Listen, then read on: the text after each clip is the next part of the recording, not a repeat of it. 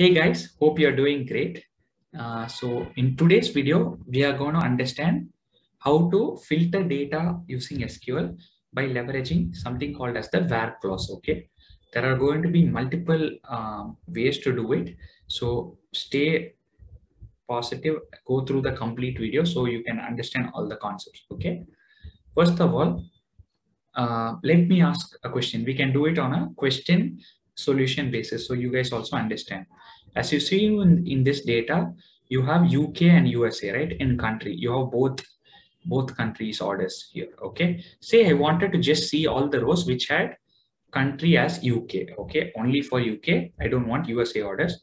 How you would do it in SQL is you would start with the select star from and the same format, name of the database dot name of the table, and then you would just type where and that particular column ka name, like where country is equal to, then you put, in this case for example UK, remember to put it within single quotes. Okay, so it's very much like English, as you see, very simple. And now you run this, what you will see is you will only get the rows which had country equal to UK. The USA rows have been eliminated. Okay, this is a simple where clause. Okay, there are little more sophistications we can implement, which I'm going to show you one by one. Okay, suppose you don't want to just put one condition, but you want to put two conditions. For example, you want to make sure the country is UK, and also you want to only see the orders which are finished. You don't want to see cancelled orders. Okay, how would you do that in SQL? It's the same thing. Select star from name of the database dot name of the table where country equal to UK. Already we have this condition, and we also want to add a condition for order status to be equal to finished. Okay, so I would say and, so add the and so that you had the extra condition, order status is equal to finished. Make sure the spelling is similar to whatever is in the column. So one condition is there, just add a simple and then add the other condition. And I run it. Now you will see only the rows where country is UK and order status is finished. Wherever order status was cancelled, those rows are also being removed, right, from our output. This is a second use case.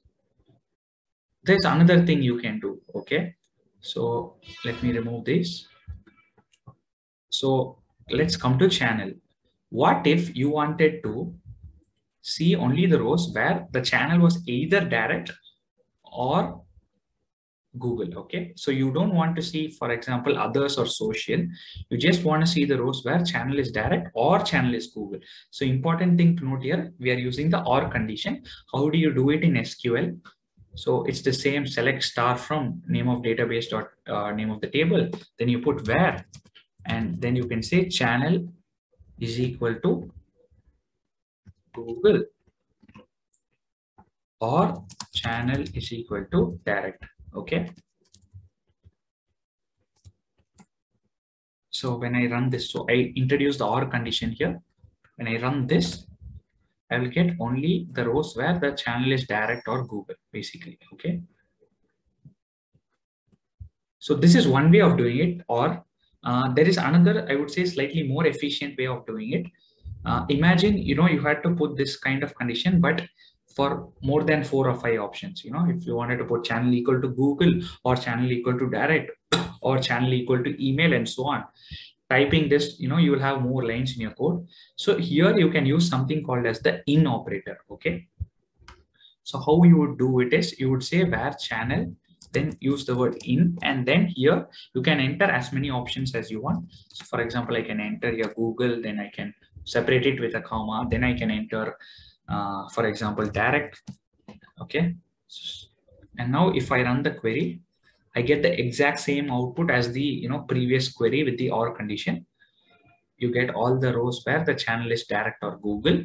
But from a user perspective, we have managed to make this query more efficient and reduce the number of lines in the code. As you see, instead of using or channel is equal to, we just say where channel in, and we have the two options. So here you can also add, if you want to see social, you could also add social here. Okay, it's pretty simple. Like that, just like that, by adding an extra option, separating it with a comma. Now you will see direct, social, and Google, like all the three. Okay, so in is pretty powerful, so keep that in mind.